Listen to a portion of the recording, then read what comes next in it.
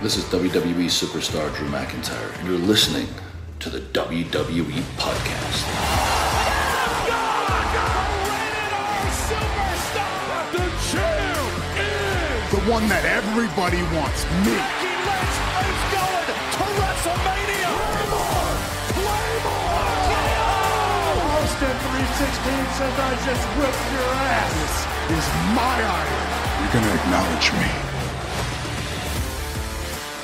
Hey guys, welcome to the WWE Podcast. It's Friday, June 14th. It's a combination episode here of the Mailbag and of Clash at the Castle preview and predictions. So we'll get through the Mailbag as quickly and efficiently as we possibly can. And we'll get to those preview and predictions on the back end of the show. But if you haven't joined us, good time to over on Patreon because it gets you an ad-free experience for absolutely everything that we do, except for one show that's exclusive to the SmackDown tier and NXT Plus tier and above every other week. And that is the After Dark show that Anthony DeMarco, a adult version of the show that's completed every single week, once a week for those of you on the higher tiers. And you can also come on the show if you go high enough and lots of other cool little things. So check that out. And there are some, I believe, some new patrons, if I can figure out my app here. We have Melinda, who joined us. We've got Vanessa Liao. I think that's how I pronounce it. And I think Logan, I already gave you a shout out, but if I didn't, there you go. So thank you everybody for joining us, and let's get into the mailbag and let's see what the patrons have to say this week. And we'll start with Logan. And Logan says, when do you think we'll see Seth back? I feel that maybe a face turn is coming for him, and maybe he joins Roman Reigns again, and possibly a Shield reunion, even though Dean Ambrose is in AEW. I also wanted to say I feel that the Wyatt Six-ish group seems like they might have a violent debut after what happened to Ricochet. Okay, I'll answer this in reverse. I think the Wyatt Six are going to be a babyface group. We have enough, Lord knows we have enough heel factions in WWE. Outside of the LWO, there's not a ton of male babyface factions. So they're in desperate need of some kind of balance. Now, Roman Reigns will have his original crew at some point with Jimmy and Jay reuniting to join Roman to take down Solo Sikoa, and The Rock will eventually come back, all that.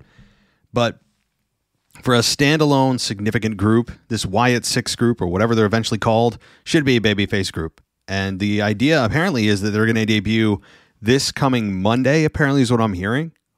So it may not be at Clash at the Castle. It could be Monday night. And I don't have a problem with that. Makes sense.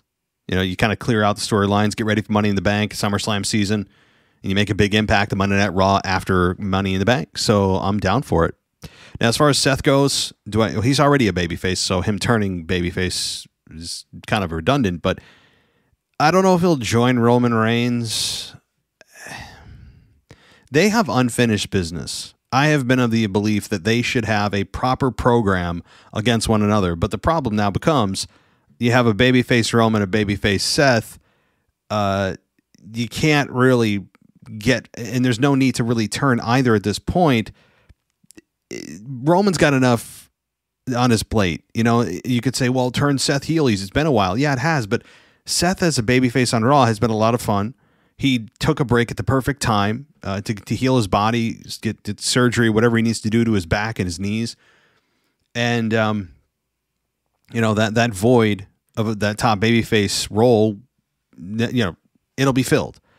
But when it comes to Seth Rollins and Roman Reigns reuniting, well, problem also is they're on opposite shows. Now, if they're on opposite shows, it's a little bit difficult to do, even though WWE doesn't give a damn about their own rules. There's just several levels of why that probably wouldn't happen right now. Do I think it's going to happen? Probably. You know, do I think Dean Ambrose is going to come back to WWE? Nah, not in the next year or two. I'd say, you know, maybe when his next contract is complete, he'll think about it. You know, obviously the regime is not there anymore with Vince, you know, and putting his fingerprints on what he believes Dean Ambrose should be. But, you know, Seth and Roman reuniting, kind of difficult to do. Again, Roman's got his hands full with the bloodline stuff. And right now it's all about bloodline stuff, not about the extracurricular. But here's the thing. Bottom line is Seth and Roman need to have a proper program. For the love of God, they keep just doing these random one-off interactions. How have they not had a real program with in the last 5 years? I don't want to hear Royal Rumble 2022. That was an exhibition match that led nowhere. All right, I don't want to hear the interaction at WrestleMania 40. That meant nothing. I need a proper multi-month program with Roman and Seth Rollins. I was hoping it would be Roman Reigns as a heel and Seth as a babyface. That would have been a fun story, but they could go the opposite way too. All right, Logan, thank you. Let's talk to Charlie. He says, "What's up, everybody on planet Earth?" And by the way, guys, just for the sake of time, if your email is long, I may condense it or not read the whole thing, just in the interest of time and making sure everyone has the opportunity and that I have enough time to give you guys my preview and predictions for Clash. So just an FYI, but I'm going to do my best. So if it sounds like I'm reading a little fast, like, hey, slow down, it's because I'm trying to get through your content.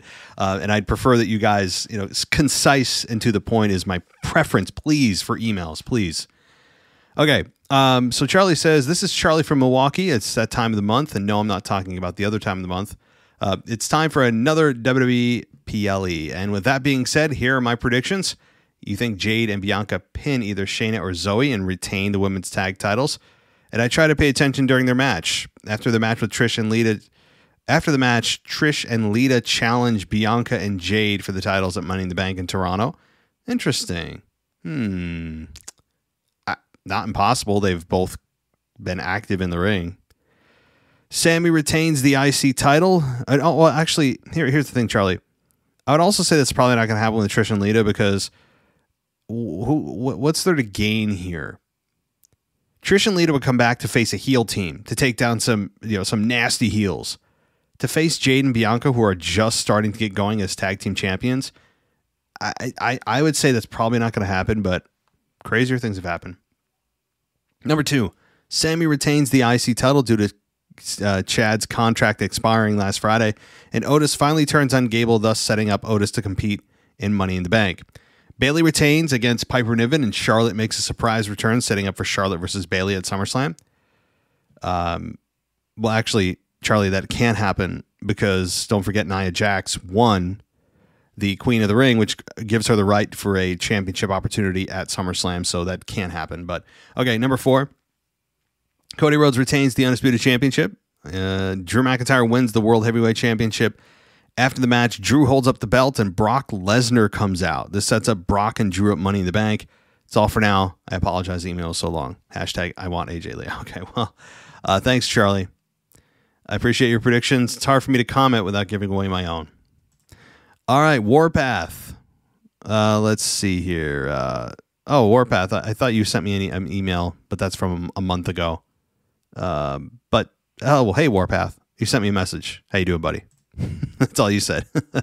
All right. Let's see here. Mailbag question for Friday. What do you got? This is from Jeff T. Jeff T. Jr. He says, first off, huge diehard Office fan here. Love it. Yeah, I mean, I have been back on the Office train for the last several weeks with my wife and I. It is a show that is infinitely rewatchable. The rewatchability is at a maximum with The Office. It's the same thing with Friends, I think, or Big Bang Theory. I know I'm throwing out some of you that hate those series or feel like they're overblown or overrated.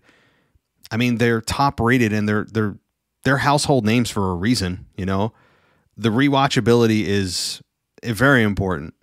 And The Office is just, oh my God, it's just great. And here's the thing, especially for us that work in office environments, it is especially relatable because you can see these things in your own office. Obviously, it's blown out of proportion on the show, but imagining these things actually happening in an office is just, it's perfect. The cast was done absolutely to perfection.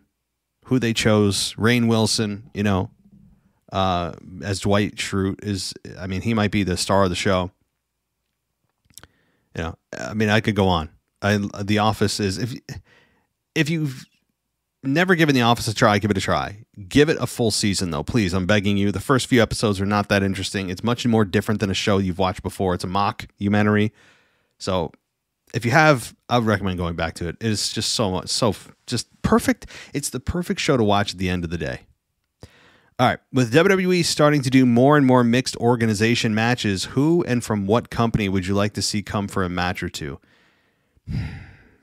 Well, when you say mixed organization matches, I mean having New Japan or TNA or something like that, like with Jordana, or was that her name? Jordana. Am I saying it wrong? Jordan Grace, something like that. I mean, like, hey, she was part of NXT, or I'm sorry, TNA when she came in at the Rumble. I would say until they actually start talking about, AEW relationships and potential mixed matches, that I don't have any real interest in seeing any other kind of interpromotional matches. I mean, an AEW WWE mixed interpromotional match would be a hell of a thing. But if someone was to just come exclusively to WWE and they were given a pass from AEW, who would I want? I mean, 3 letters. 3. And you guys can guess what those are. And that's it. MJF. He needs to come to WWE. For the love of God. I know a lot of you love him in AEW. You think he's perfect. And he is, but he's a big fish in a small pond. And his career is going to hit a ceiling that is in place because you're in a company that is relatively new. It's immature in a lot of ways, from talent, or rather from management of talent, not the talent themselves. And that, the obviously the audience isn't as big as it is in WWE. So it's MJF. Not even a question. All right. Let's go to our next email. That's from Darren. He says, "Hey, WWE podcast family. I know Clash is next, but I had another thought. Plus, I'm sure everyone will be giving predictions, so I'm going to switch it up. I think it was funny. I think it was after Money in the Bank last year that Triple H said, quote, 'Good things come to those who wait,' regarding LA Knight. It's been almost a year now. I'm not seeing the payoff coming very soon. Do you really think he meant to wait this long, or something changed along the way? By the way, I'm declaring myself for the Money in the Bank match. That's how it works, right?" Yes, Darren. And while you're at it, you might as well declare yourself for the 2025 Royal Rumble. Because it's just like Michael Scott from, speaking of The Office, you just have to declare it like bankruptcy and you're good. If you want to declare bankruptcy, you just have to say it out loud. I declare it. That's it. That's all you got to do. So I look forward to your participation in the match, and best of luck at the Royal Rumble if you declare for that as well. But I don't know if was he referencing specifically LA Knight when he said good things come to those who wait? Because if he was, then, we do have a upcoming Logan Paul and LA Knight U.S. title match in which LA Knight has a very real chance to beat Logan Paul. In fact, I would argue he's the first one to come along since he won the U.S. title. That is the biggest threat to his championship, and a real case to be made for LA Knight to win. LA Knight has not won a major singles championship or any championship, I don't think. I mean, some of you may correct me. I get corrected all the time.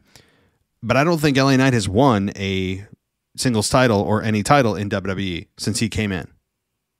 So, but yeah, I mean, it could be that, or it could be him winning Money in the Bank. But I would imagine that if they're building to the next PLE, which it looks like they're going to, LA Knight's not in the Money in the Bank ladder match. I know many of us chose him last year to win Money in the Bank, and he didn't, which still was a bit surprising. But they went with Damian Priest, and it's worked out. All right, thanks, Darren. All right, let's go to AJ from Patreon. He says, "Been a while. Just wanted to give a moderately hot take, maybe.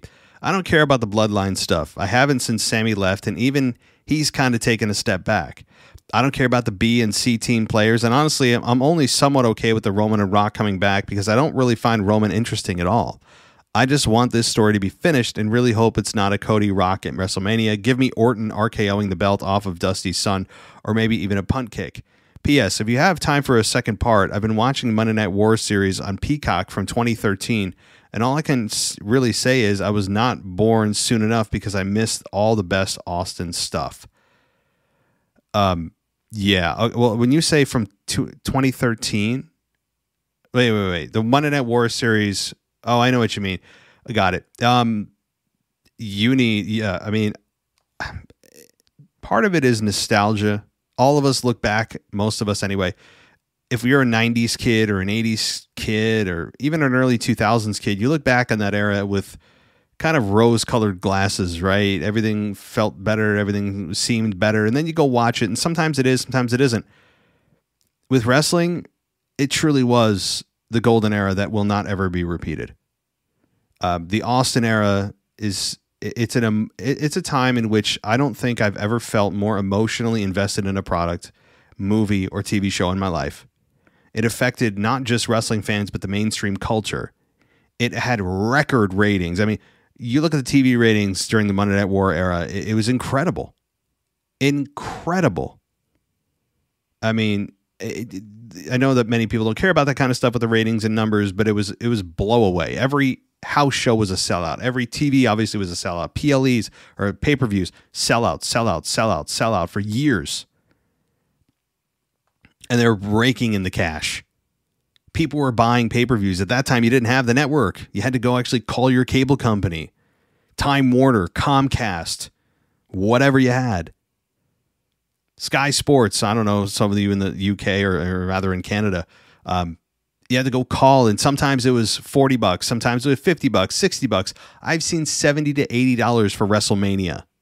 And I remember trying to convince my parents to go and buy that and trying to convince them why it's worth it. Then they had to go put a password into the cable box, and sometimes you'd have issues. You had to call up the cable company, wait on hold, something ain't working. It was a effing hassle.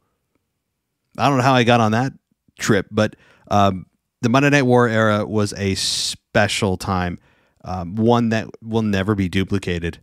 But back to reality here and back to the current time. You know what? I don't think that that's a crazy take. Most people do want Rock back. Most people want Roman back because I think they did a very good job in the build to WrestleMania. Very good. I mean, I really enjoyed their stuff. I think The Rock turning heel was better than I could have ever imagined. Am I disappointed we still have not gotten and maybe never will get a Rock babyface heel Roman matchup one-on-one? Yeah, that's almost impossible to fathom that doesn't happen. It's still feasible and maybe even likely. I would also I'd side with you that Rock Cody at WrestleMania does not interest me. It doesn't interest me for a couple reasons. Number one, that's not the biggest match you can put together. It's just not. You want to know a bigger match you can put together right off the bat? Besides even Rock Roman, that's bigger than Cody Roman. I'm sorry, bigger than Cody Rock. How about Rock Brock? I've been beating this drum for freaking years, for probably 10 years now. Both have been physically capable. Now we have both in the company. Brock Lesnar, while he's not fired, he's ready seemingly at any time. And there's no better time. Now, The Rock has apparently injured himself on set, if you didn't hear this. He had his elbow is like the size of a cantaloupe. I guess he had some injury while he's filming some MMA inspired film.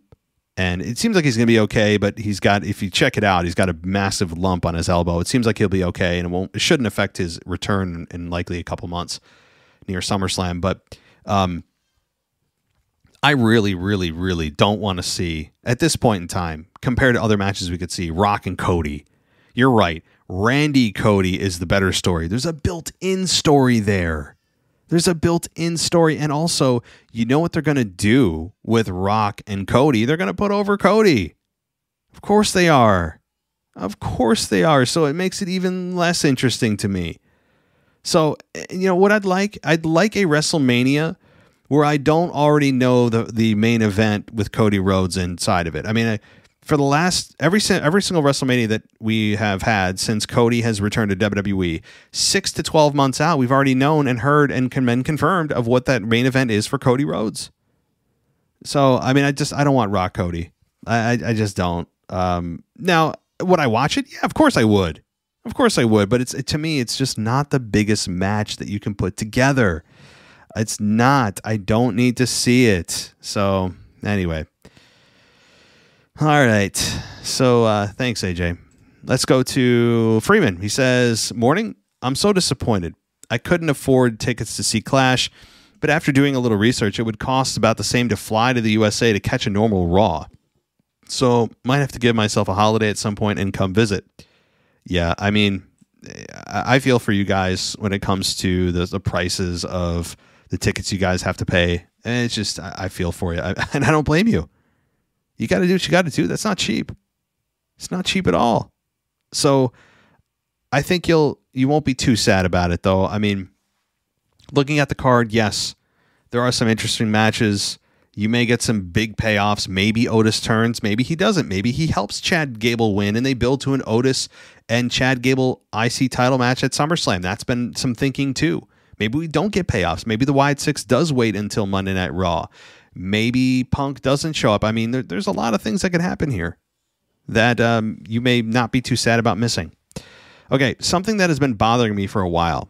So Jade and Bianca come out to Bianca's entrance theme, the lyrics of which are, quote, "I'm on my own against the world," end quote, "I never needed you."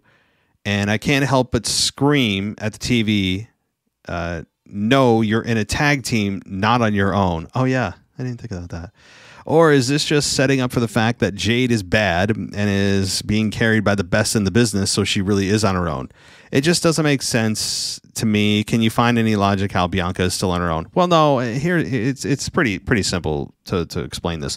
They don't want to change her entrance music, and Bianca's entrance music is more over than Jade's is at the moment, so that's what they're going with. I mean, I don't think they're thinking many fans are looking too far into this as if it's some kind of actual reality that's happening right now or some kind of underlying message. I didn't even notice it, but it is kind of funny. "I'm on my own against the world." I'm like, well, you're in a tag team, so no, you're not, right? That's a good observation. That's a good observation. All right, so I'm trying to drown out my child who's crying in the background, so I apologize. Okay, for one thing I noticed that no one is talking about is how Carlito isn't a part of the Judgment Day. The entrance when he comes out is always Carlito and the Judgment Day, so I reckon Carlito isn't banned from ringside and will be the one to cost Priest the title. Punk then appears, just rubs in how he only won because of Carlito's interference and he can't win clean or without the help, thus setting up Punk versus Drew. Okay, well, again, Freeman, this is a astute observation. You obviously are picking up on things that I don't because you're smarter than me on that front. But I will say this, that again, I would not, in any capacity, I just would not introduce Punk in front of that crowd tomorrow night in Scotland. I just wouldn't do it because you run the very high risk and likelihood that the fans are going to boo Punk out of the building because of their hometown hero. They have Drew McIntyre, who they are going to love and adore and give a hero's welcome to as he deserves. Any interference with Punk, any appearance by Punk, any really anything to do with Punk there, I think could backfire in a big way. I understand that he's a big star and Scotland hasn't seen him maybe in I don't know how many decades, but I just don't believe it's a good thing to do unless you don't care or really believe that Punk is going to get a positive reception from that crowd.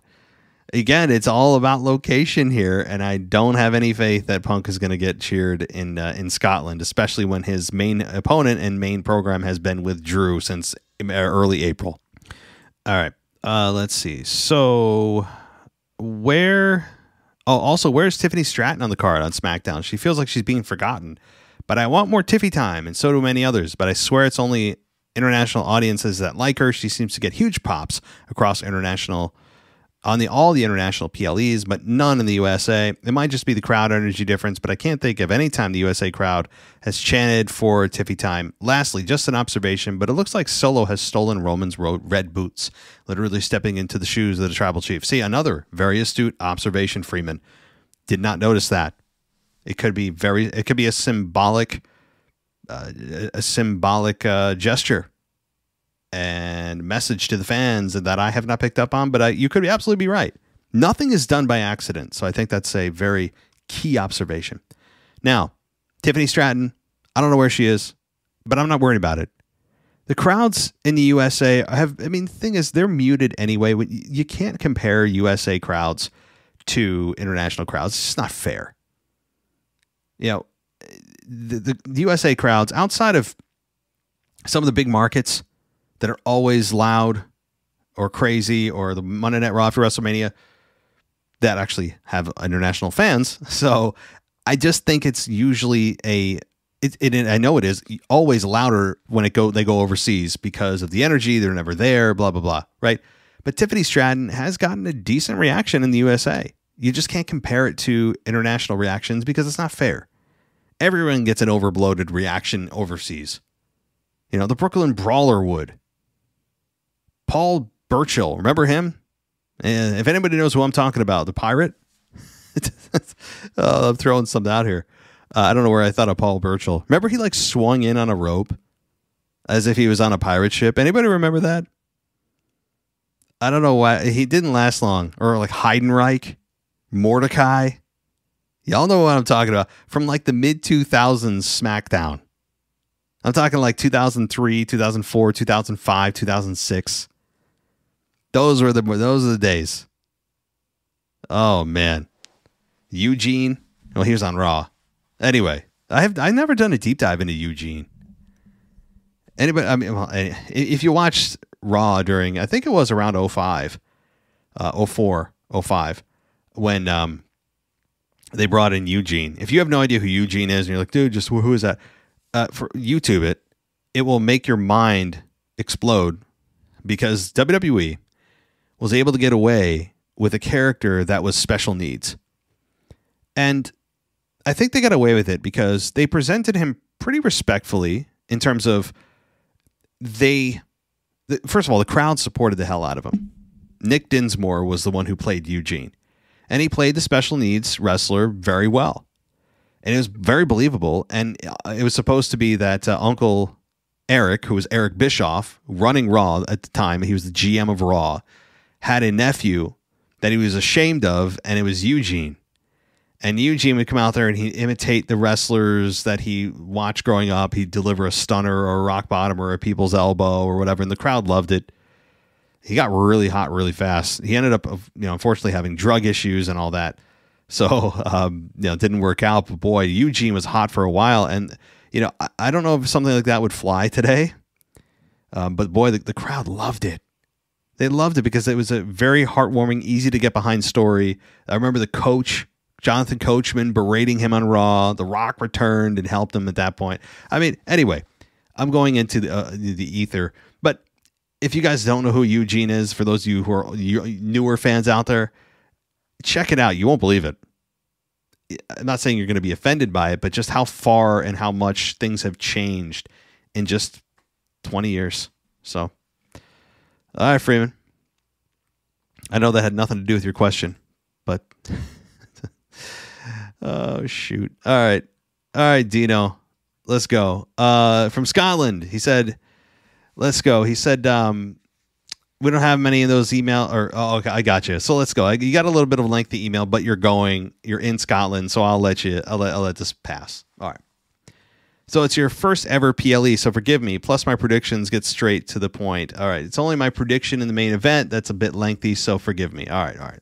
So I'm giving your prediction, or you're giving me your predictions based on what you think the actual order of the matches will be. And the show is going to be on fire to keep the fan interested, and that the PLEs there usually start big and end big. Okay. First, I think that you're going to get underway with AJ Styles and Cody Rhodes in the I Quit match. And especially given it's only 5 matches on the card in total, that you send this email, Cody will retain. However, like we all expect him to. Realistically, I give AJ Styles like a 0.1% chance of leaving Scotland with the championship. The second is Bayley versus Piper Niven for the SmackDown Women's Championship, with Bayley retaining in about 12 minutes. Oh, wow, you're actually giving timestamps. I don't know if anyone's ever done that. Ballsy. Next, We'll have Sami Zayn versus Chad Gable for the IC title. This one's going to be about 20-minute classic with Otis finally turning on Chad, costing him the match and helping Sami retain. The second to last match is Jade and Bianca versus Baszler and Stark versus Alba Fire and Isla Dawn, the Unholy Alliance. This, I think, will run about 10 minutes with Jade and Bianca retaining.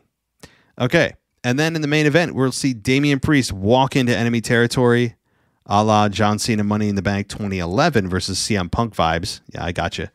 To take on Drew with, of course, Drew McIntyre in home soil. So you're thinking it's going to be a 20-minute match with Drew becoming the new world champion, and you do think the ending has the potential to be overbooked. Although Judgment Day is barred from ringside, we have seen in the past this rule being disregarded because, if anyone loves breaking their own rules, it's the WWE. Anyway, I think the finish will be this. JD, Finn, and Dom come to the aid of Priest, but unbeknownst to everyone, Drew brought his own backup in the form of Gallus. Gallus? Who the hell's Gallus? Am I missing something? Sheamus? Are you saying Sheamus maybe? I'm lost. I don't know who Gallus is. Gallus?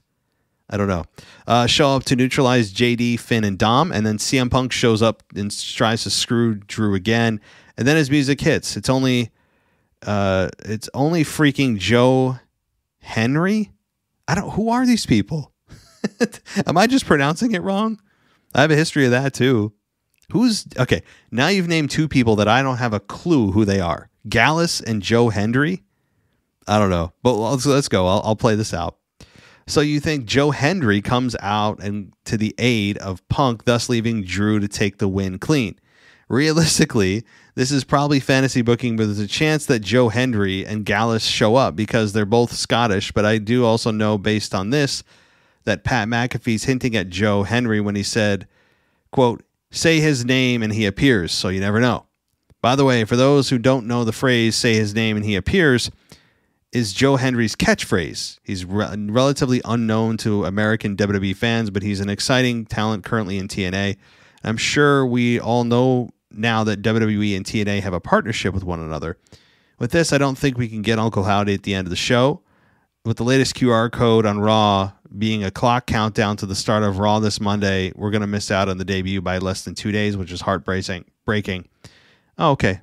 So yeah, I didn't even look at the QR code. I do think, however, that we are now going to be eating good from now until the second dull period of the year, which is November until January, from just after Survivor Series until a few weeks before the Rumble.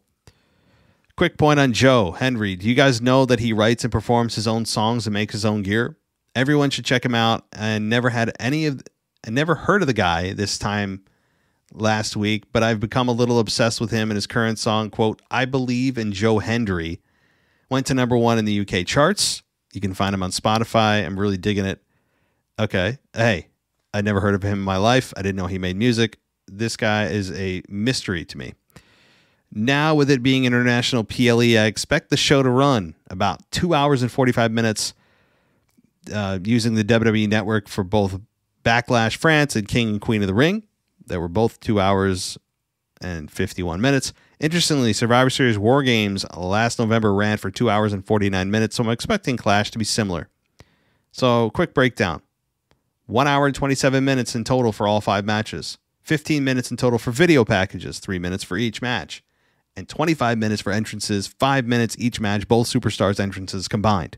That's a total of 2 hours and 7 minutes, leaving 42 minutes of spare time for backstage and any surprise promos, one of which I'm really hoping and praying will be Jey Uso. Maybe John Cena will randomly show up like he did at Money in the Bank last year. Can you imagine if The Rock decided to show up and surprise us? I doubt it, but if you've seen his Instagram, you'll know he's currently in Paris, France, which is only a 2-hour flight from Glasgow. But again, like I said, I doubt it. My final thoughts are that in my opinion, one thing Triple H has brought back is that feeling of, quote, anything could happen. Speak to you all in the next week's mailbag for my full Clash and the Scotland reaction and in-person review. Yeah, looking forward to it, buddy. I'm looking forward to it, Dino. Good stuff. I mean, you are breaking it down into a fine powder, my friend. You are grinding it right down and doing minutes. I've really never seen minutes in predictions, so good for you. Well, you'll have to fact check yourself after everything's done. But yeah, I don't think you're getting The Rock. Sorry. Okay. My gosh. We got 2 more patrons.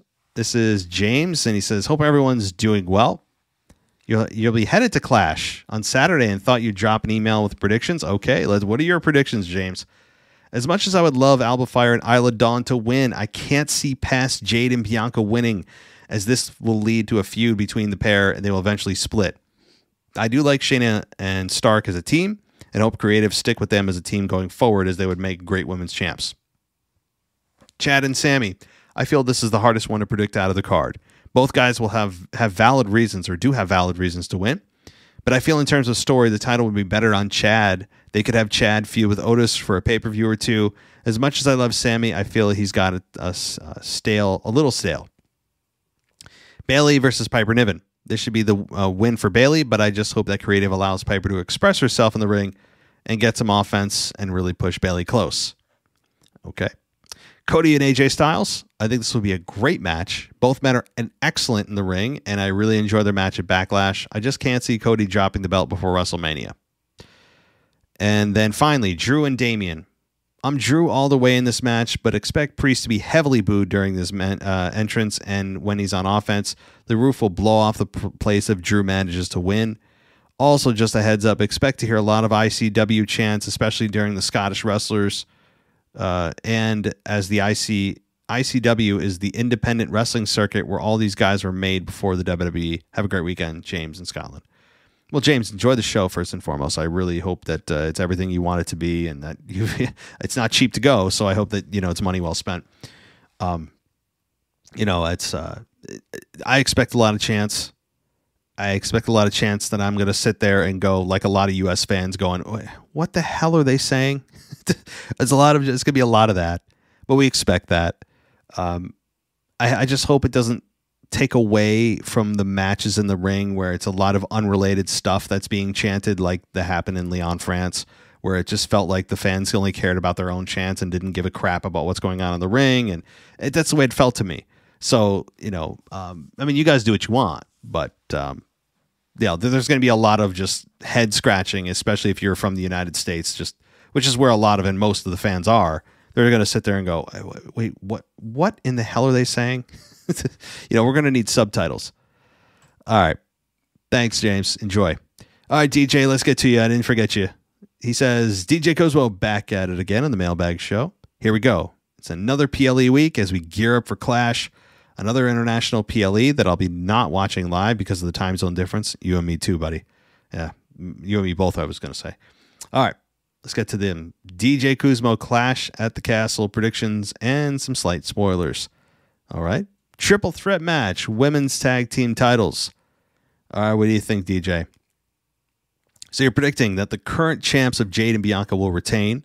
It seems like the women's tag team championship curse is definitely gone, but it's yet to be seen how long Jade and Bianca would remain as champions, even though they're doing a really good job representing the women's tag team division on a consistent basis. Number 2. Bayley versus Piper Niven for the women's championship. I'm predicting that Bayley will retain the championship against Piper in her home country, but I'm not thrilled about Bayley's championship reign. Hopefully that changes after this PLE heading into Money in the Bank. Yeah, I'd agree with that. Number 3, Cody Rhodes and AJ Styles I Quit match for the WWE Championship. I'm predicting that Cody will retain. I like AJ's chances of potentially winning the match, even if it gets outside help from the OC like Luke Gallows and Carl Anderson. The feud could possibly continue for a third match at Money in the Bank if some sort of triple threat happens, or they might have a championship match on SmackDown instead. All right, now the final 2 matches that could possibly have some very interesting outcomes. Sami Zayn and Chad Gable. All right, what do you got here? So, first I will say that Sami Zayn will retain. For the main reason that this feud and story has been several weeks centered on Chad and Otis, and when will Otis snap at Gable? I think it's possible that Otis finally snaps at Gable during this match on Saturday, costing Gable to get pinned by Sami. However, you can make the case for Chad to win, since his obsession for trying to win the championship has gone back to when Gunther was champion and Creative was doing a great job with Gable. In my opinion, he's the most deserving to become the new Intercontinental Champion. than Sammy, but I'm sticking with Sammy to retain as I continue to debate with myself. Yeah, it sounds like you were debating. We got your internal debate put into words. That's what we said. I felt like I was inside your head, DJ. It is a struggle. This is a very difficult match. And also, has there been anyone ever who has challenged more for the Intercontinental title and never won it? How many times has Chad challenged for the IC belt in his career and never won? I don't believe he's won. But I also said last time that the demon, Finn Balor's character, we haven't seen since, Bray Wyatt was around during the pandemic era, and someone's like, no, he appeared at WrestleMania. So, hey, I make up crap all the time. All right. Let's go. Last one here. Damian and Drew for the title. In another debate with myself, I'm trying to figure out who's going to win. I'm predicting that none other than Damian Priest will retain. Wow. For the main reason of the credibility of the title.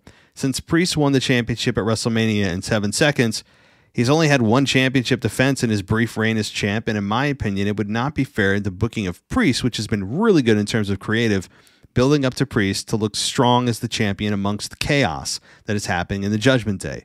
The long game, in my opinion, is Priest versus Gunther and McIntyre versus Punk at SummerSlam, and not another Priest versus McIntyre match.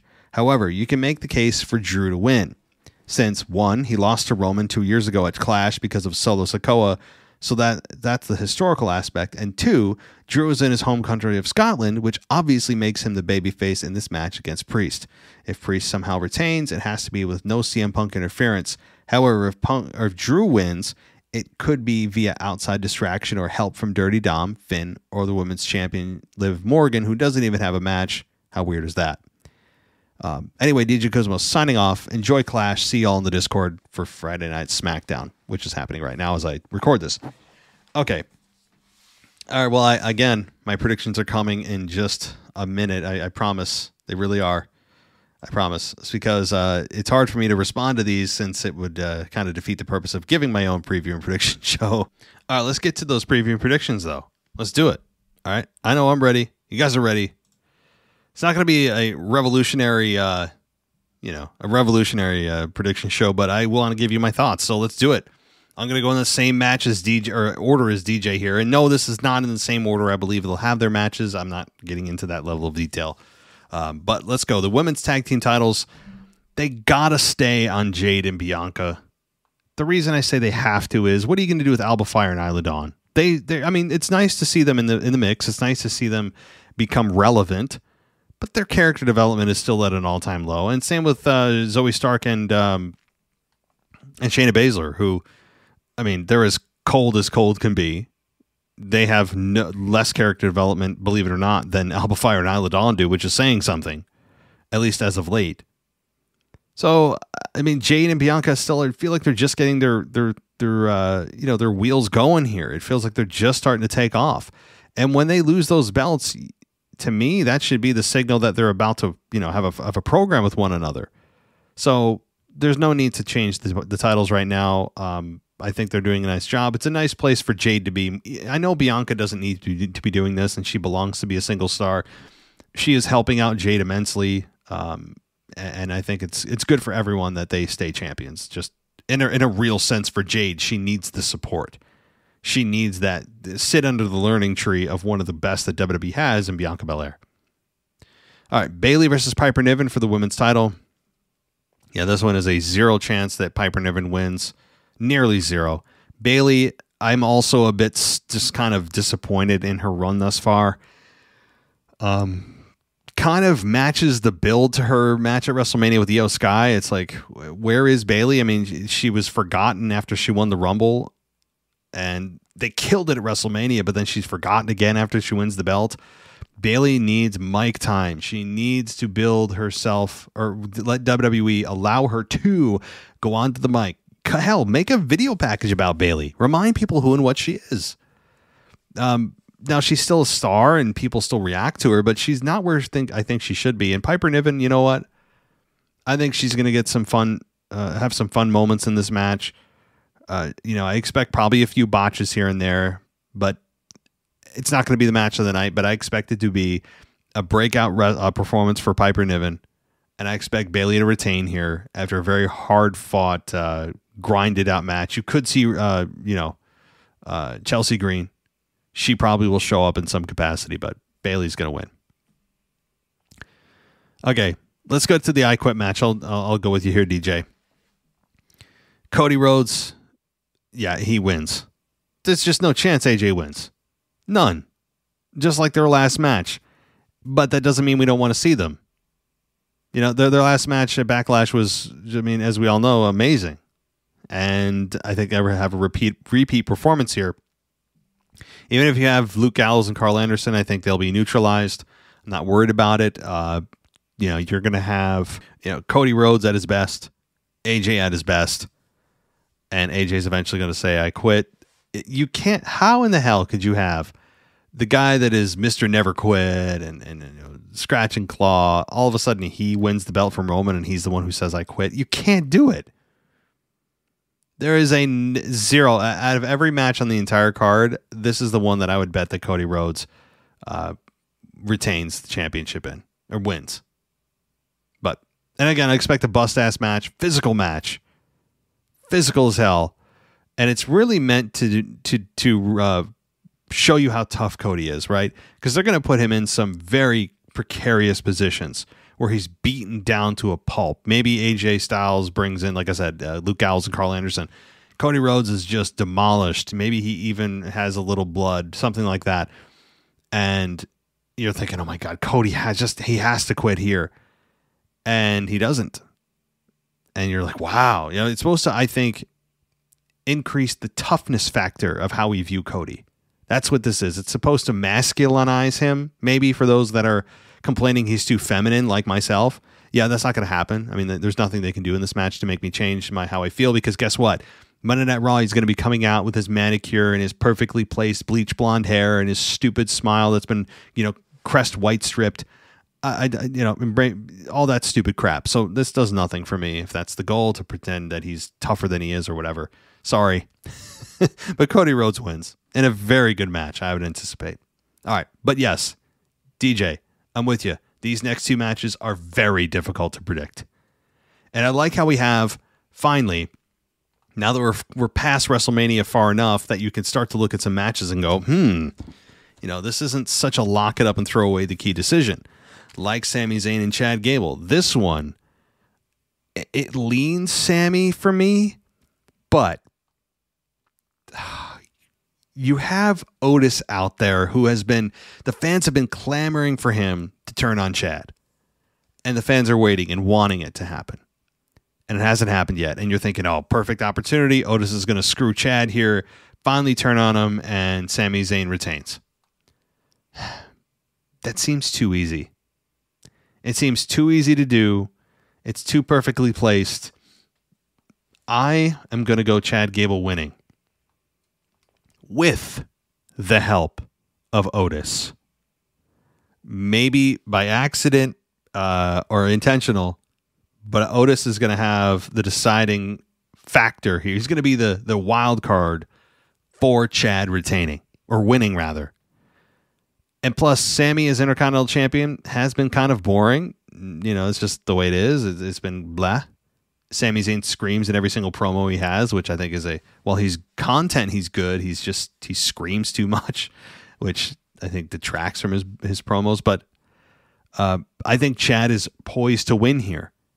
He has been on the rise. He's the hot hand. Sami's not right now. He wasn't even going into WrestleMania. People wanted Chad Gable to win. Remember? We wanted Chad. Sami got a ton of heat for winning that match against Chad Gable for the right to face Gunther at WrestleMania. So people have wanted Chad for a long time. I think they finally pulled the trigger here. While it does, the money leans Sami, I think Chad is going to win, and I think it's going to be because of Otis, intentionally or not, and you'll build to a Chad-Otis maybe split towards SummerSlam. Maybe they'll string it out, but obviously the risk with that is that people at that point won't even care. Like they're just going to say, if Otis doesn't have enough respect for himself at this point, and I'm not going to want him. I'm not going to watch him get humiliated week after week for the next 2 months until SummerSlam. So there does come a point where you got to pull the trigger, and maybe the fans stick with him, maybe they don't. But I think Chad Gable should win here. Drew and Damian. All right. This is tough. This is really tough. I mean, what I want to happen and what I think will happen are two different things here. My gut tells me that Drew's going to win. And I think they should have him win. I think they should have him win because on a real life perspective, from a real life perspective, Drew deserves this. Not in a meta sense, or rather a storyline sense, character sense. Real life. He deserves this moment. What better moment can you give to Drew after the crap he went through during the pandemic, having to deal with winning the title for the first time in front of no one, getting screwed, quote unquote, in story at WrestleMania, all that, to only have him finally win the world title in front of his home country. There is no better way to repay him on an actual real life level than to give him in-person fans who are going insane for him than in winning a world title in front of his friends, his family, and his home country. I think they should do it. Do I think they're going to? I have trouble believing it because Damian has overachieved. Damian has done a very nice job being champion. I wouldn't hate if he retained. To me, this is not a win-win. I think Drew as champion is more fun because then you could go Punk and Drew, and Punk is challenging for the world title, maybe at Money in the Bank or SummerSlam and all that. Yeah, you could. And Damian could insert himself, and you can make it a three-way for Money in the Bank, and then you could do a lot of stuff, right? But Damian himself has overachieved. He's actually felt like a world champion in a way that I didn't think it was going to be. You know, he won it, and you're like, transitional. He'll drop it quick, and that'll be that. But Damian has felt like a champion, and in keeping the world title on him as the de facto leader while Rhea's gone of the Judgment Day, there's something to be said for that too. He's the leader. He's the champion. He's calling the shots while everyone else falls apart. It's been fun. Surprisingly fun. And so there's a case to be made for Damian. Ultimately, what do I think? I think Drew probably wins. That he finally gets that moment. But the question is WWE ballsy enough to bring in CM Punk in front of a hostile crowd for anyone and anything that opposes Drew McIntyre? Do they dare bring in CM Punk?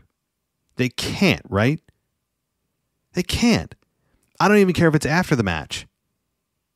If it's after the match, they're still going to boo Punk because they know he's opposing Drew right now. And he's going to be coming for the title that Drew has. There is nothing you can do right with Punk in Scotland. Nothing. If you care about him getting booed. If you don't care and you're just going to forge ahead and say, screw the fans, and it'll all work out when they get back to the States and the fans will come back to Punk, which I wouldn't bet on too quickly, but it's likely. Then sure, go ahead. Let him get booed. Let him get booed into oblivion. Have Punk screw Drew again. And see how the fans land. And just hope it doesn't throw your whole storyline into a tailspin.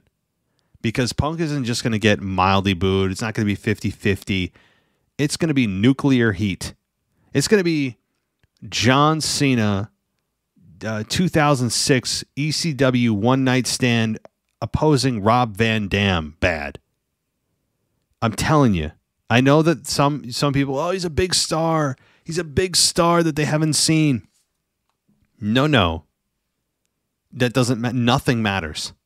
Nothing will matter. Nothing and no one will matter except Drew and him winning. So, sure, part of me wants to see what happens, how badly Punk gets booed if they have him come out and screw Drew McIntyre. Damian retains. And see what the people do. So, anyway, it's going to be interesting PLE. two matches that are absolutely up for grabs, and I'm not confident in either of them. It's going to be a fun, loud event. You already know that. Very good quality wrestling, which has been an earmark of the Triple H era thus far. Shorter number of matches, but longer matches has always been my preference, and Triple H has given that to us so far, so I expect nothing different here. I don't expect any big returns or re-debuts or anything like that. I think that's going to be saved for Monday Night Raw and beyond. But no Rock, no Roman.